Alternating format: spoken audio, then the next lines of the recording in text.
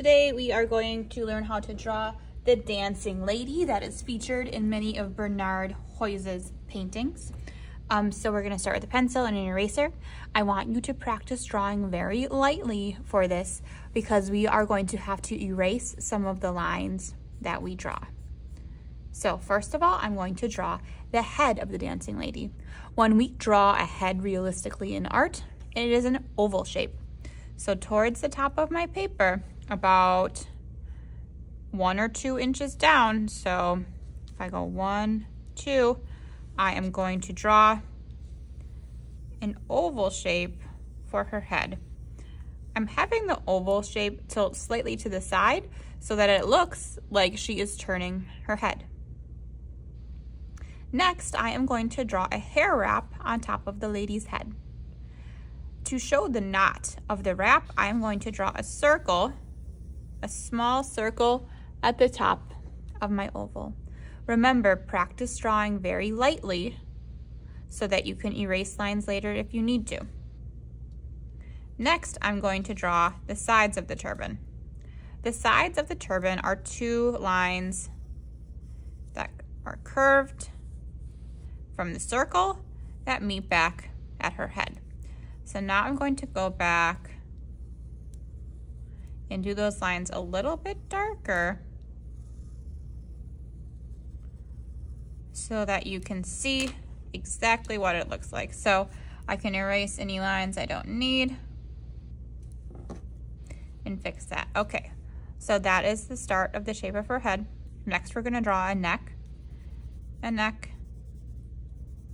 is 2 straight lines. You do not want her neck to be too short or too long, so do what looks right. I am then going to draw a curved line that meets at the bottom of her neck, curves, and then goes to the other side of her neck, and that's going to show the neck line of her dress. Okay, so next steps are to draw the body. In Bernard Hoyse's paintings, he likes to have the bodies of the people who are dancing in his paintings have kind of long lines that look like ribbons. So I'm going to start with drawing the arms. Her arms go straight out. So there is one arm going out and her other arm going out. Draw the sleeve of her dress. So the arm starts with that rectangle shape, but don't go all the way back to the neck. You want to stop a little bit before the neck. Okay, so those are her arms. Now we're going to draw her hands that are sticking out as she dances. So there are wrists, 2 horizontal lines on each side for her wrists. And then her hands can be shaped like that, kind of like a mitten. We don't need to add too many details, so those are her hands. Next up, we're going to draw that swaying ribbon-like body that really shows the movement. If we were just drawing a lady standing still, we would draw just like a straight line like that, like a rectangle. But remember, she is dancing, so we want to show movement in our painting. So instead of straight lines going down, I am going to do a line that shows that movement. And I'm going to go all the way down to the bottom of my paper, showing that moving, wavy line. Then I'm going to do the other side. And this line on the other side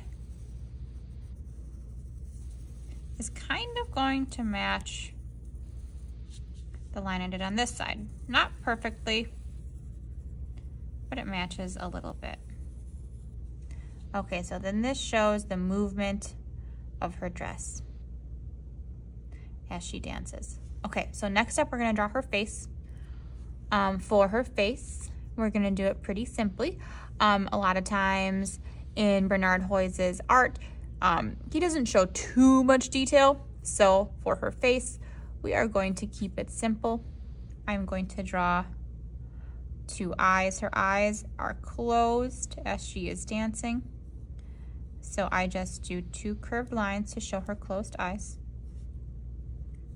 I could also add eyebrows.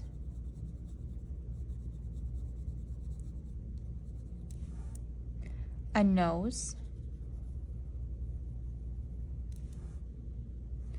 And then a mouth. To do a mouth, I will draw a slightly curved line. And then lips. Like that. Okay, our next steps will be to add paint. I'm going to get my paint palette and we'll be right back.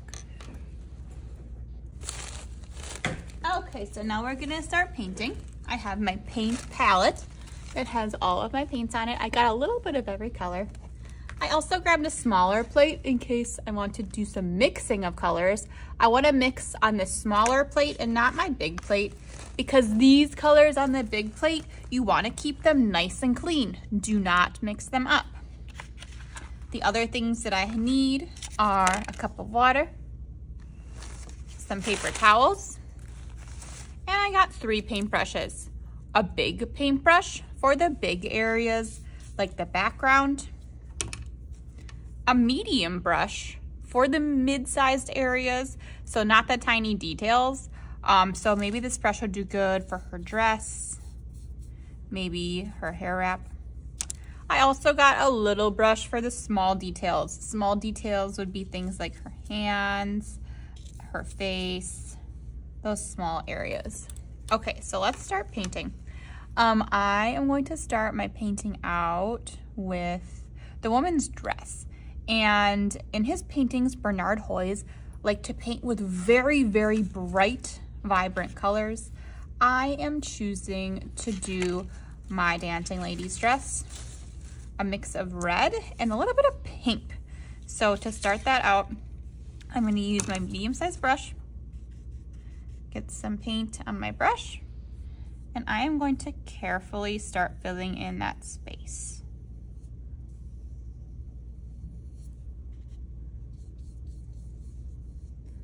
As I'm going, if I run out of paint, I dip my brush back in and refill the paint. Notice how I'm going along the outside edges. I like to block off the edges of where I'm going to paint before I start painting in the middle. This helps make sure that I stay in the lines.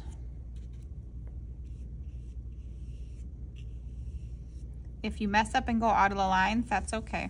You just want to make sure that your paint has nice and smooth edges like mine does here.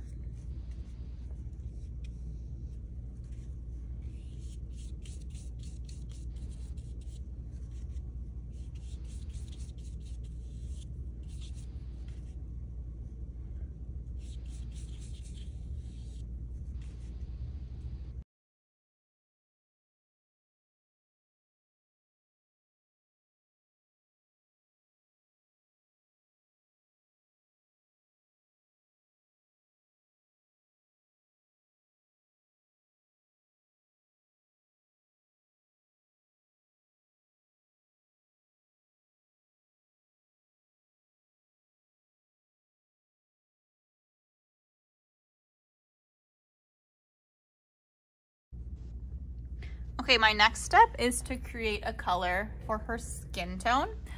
So when I do her skin, I think that this brown that I have is maybe a little too dark. So I'm going to show you how to mix different skin colors. So remember that whenever you are cleaning your brush off, you're dipping it in the water, kind of scrubbing it around to clean it off. And then before you go back to your painting, I want you to take a paper towel and dry that brush off, because if your brush is too wet and you go to start doing your painting, it's going to kind of get too watery. It might blend all your colors together. It might make your paper too soggy. So whenever you clean your brush in your water, I want you to come back and dry it off on your paper towel before you get started again. Okay, so now to make a skin tone, I'm going to use my smaller paint palette. I'm going to get a little bit of brown on my paintbrush, So I'm doing brown.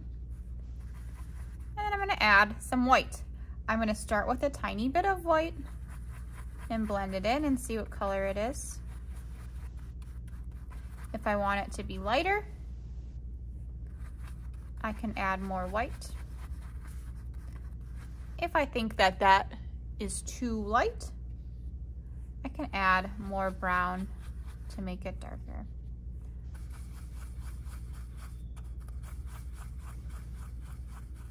Okay, so I'm happy with that color, and I'm gonna start painting the woman's face, neck, and hands. Now when I paint over her face, it's going to cover up the eyebrows and mouth and nose that I drew.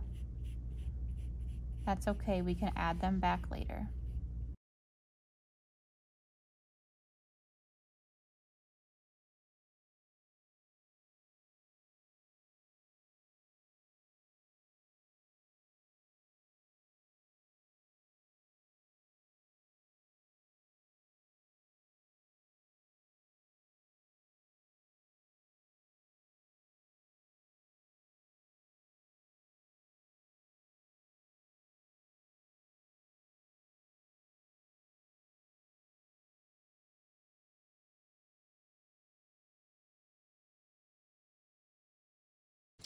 Okay, now that my dancing lady portrait is all dry, I'm gonna go back with the Sharpie and add the face. I even think it looks really good without the face. You can still tell it's a woman dancing, but if you want to add the face back with your Sharpie, here's how we'll do it. Remember that we're drawing the lady with her eyes closed. So to draw closed eyes, I draw two slightly curved lines to show her eyelids. I'll draw eyebrows. Make sure that your eyebrows are a little bit thicker than your eyes so that you can tell which are eyelids and which are eyebrows. Then we'll draw a nose. And then for her mouth, I'm going to draw a curved smiling line, a rainbow line on top for her upper lip, and a rainbow line on the bottom for her lower lip. I'll do the same thing for my daytime dancing lady.